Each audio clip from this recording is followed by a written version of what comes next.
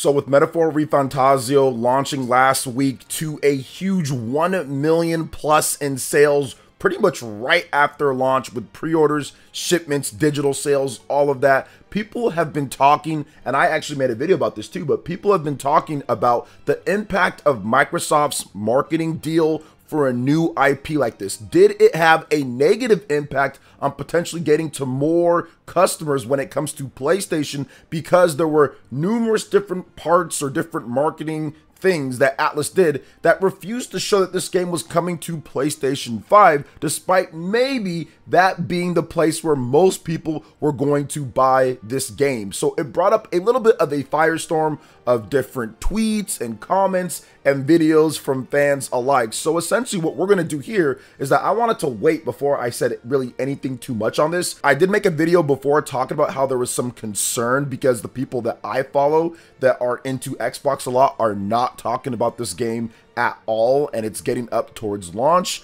And I wanted to wait before I said anything else, but now we have a little bit more information that shows that maybe, just maybe, Metaphor ReFantazio flopped on the Xbox platform, but it's still early. We're going to get into that and a bit more with the game, but before we do, what's good everyone? OJ here. Welcome back to another video. Please make sure you hit that like button, subscribe if you're someone new, and click that notification bell to get my Nintendo Switch RPG videos and more first. Now let's go ahead and jump right into this video talking about what's happening with Metaphor ReFantazio on Xbox. So this was a post that I first saw on Twitter, but then I investigated it a little bit more just because I'm not as familiar with the Xbox charts and how things work, but I tried to do my best to kind of research everything before I go into this. So essentially, Microsoft, if you go on their official Microsoft Store page, you can search results for the charts. You can look at coming soon, game demos, all sorts of stuff, and you can go for top paid games. So this includes the games that people are actually paying for buying.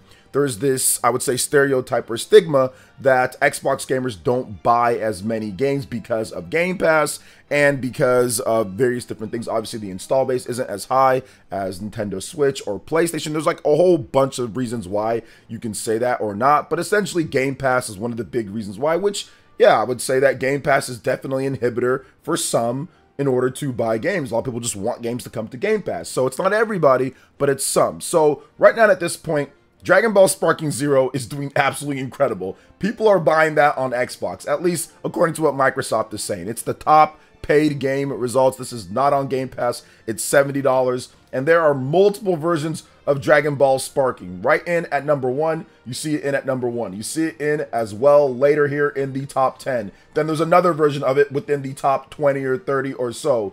And you're looking through this and you're like, okay, well, where's Metaphor ReFantazio? And that's what I'm doing. I'm looking through it. I see a bunch of other games. I see Grand Theft Auto. I see all sorts of stuff. Predator, Minecraft, Red Dead, Grand Theft Auto Online, Subnautica, Kingdom Come, Tomb Raider, Remastered. You see all this stuff. Even Grand Theft Auto 4, Hades, all sorts of stuff. And then finally, near the bottom of the top 50, because that's what they do. They do the top 50. You see Metaphor ReFantazio with the $70 price tag right next to Mad Max and Silent Hill HD Collection.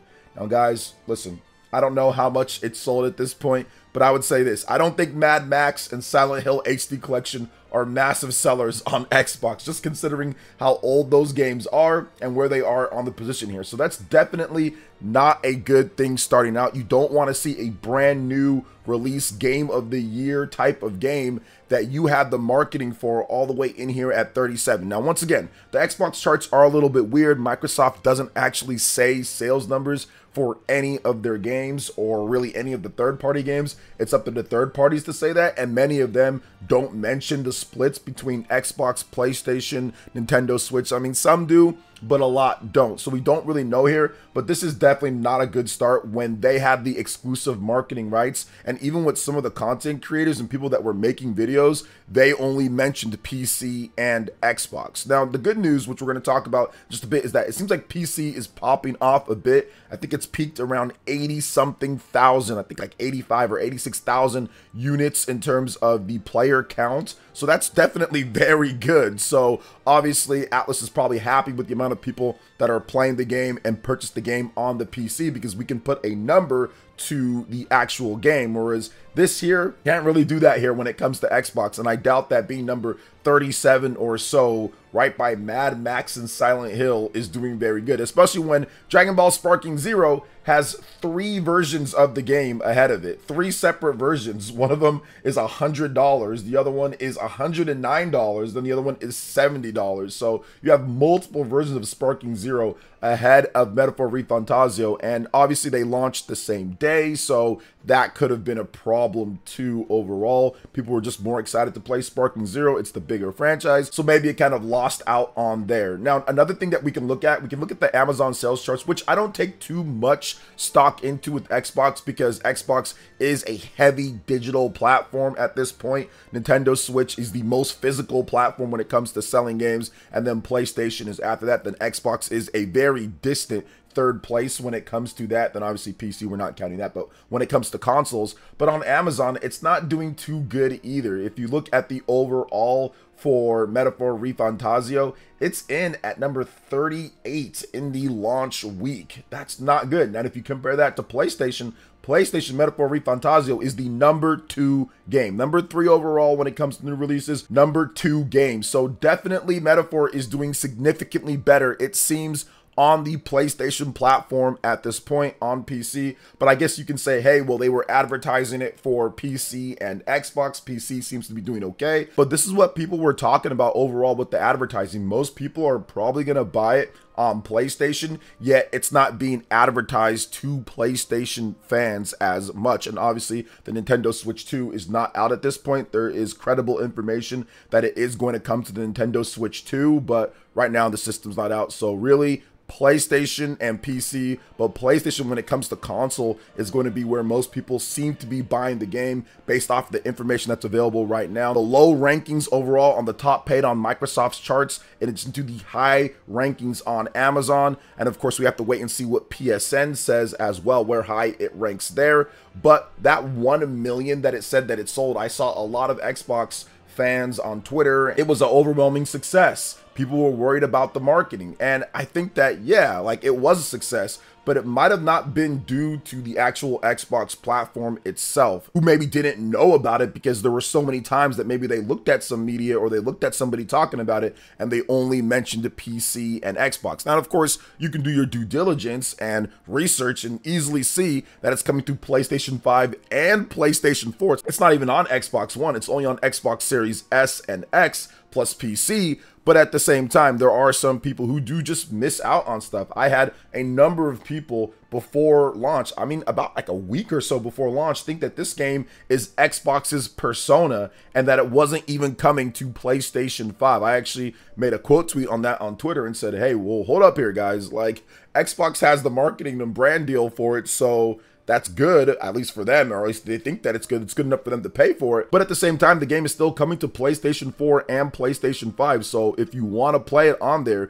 you can for sure. And potentially even the Nintendo Switch 2 based on some rumors that are out there, which I do think that's going to happen. So it's one of those things at this point to where, yeah, like Xbox and JRPGs don't necessarily mesh as well. That's not something to where they sell a ton of copies. It's always going to be more of the lower share when it comes to Xbox, PlayStation, PC, Nintendo. Xbox is probably going to be where the least amount of people buy the actual big JRPGs just because of various different things that has happened over the course of time overall with the Xbox platform. So that's kind of what's going on right there, guys. You guys can let me know in the comment section. But let's get into a couple more things when it comes to Metaphor ReFantazio. And it's actually a nice little fix. This is something that I feel that they should actually do for the console version, so I'm appealing to Atlas to get this done overall. But Metaphor ReFantazio, there is a mod on PC that enables ultra wide, so you can see way more of the game when you're playing. So if you have a nice ultra wide monitor, it actually helps that out. But then it also disables the dash speed lines and the blur. So that is something that if you directly look, or at least not even you, but if I directly look at the blur when I'm running or kind of shift my eyes, it kind of makes me a little bit nauseous with the speed lines and the blur. So I wish that I could actually remove that on my PlayStation 5 version of the game, but I cannot. Shout outs to RPG site. They actually talked about this. So they did say that if you find the speed lines when dashing to the game to be bothersome, the mod does allow you to disable it. Now, there's other useful features that they're adding into the game, which include skipping all the logos when booting up the game, which